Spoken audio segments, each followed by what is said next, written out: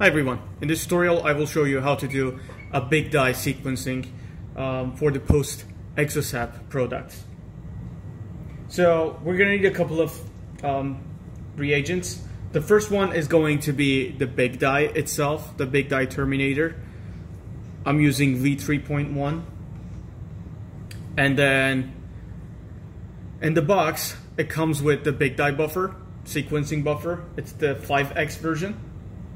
And then I have some sterile water, and I have the primers that I used for the PCR. What I'm going to do after that is follow this ratio for each of the... Are going to have 6 microliters of water in it, 2.25 microliters of big dye buffer, 0.25 microliters of big dye, and 0.5 microliters of either forward or reverse primers. So to cover as much as possible, what we're going to do is we're going to take the forward primer and make a Mastermix with the forward primer, and we're going to take the reverse primer and make a Mastermix with the reverse primer. So we're basically following this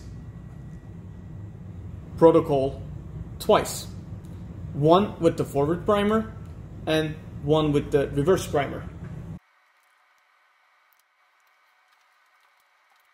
So now that I put the substances into each of these tubes, let's vortex them and then take them to the centrifuge.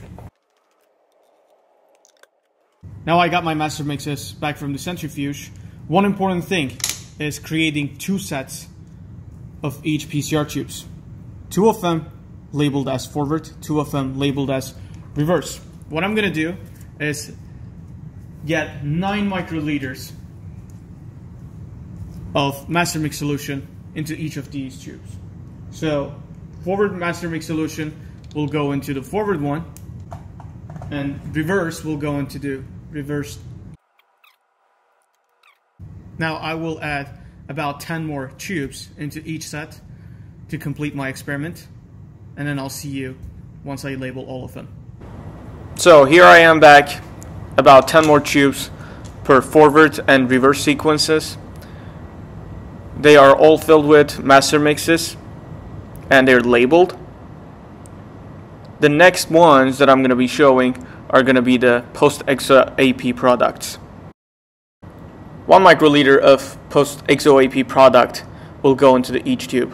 So in the end, each tube should have 10 microliters of solution.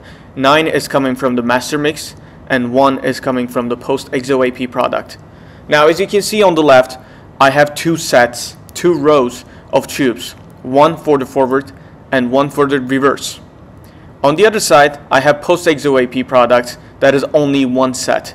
That means from the Exo-AP products, I'll be taking 1 microliter into the forward tube and 1 microliter into the reverse tube. So I'm going to be using the Post Exo-AP products twice. Again, 1 for the forward and 1 for the reverse tubes.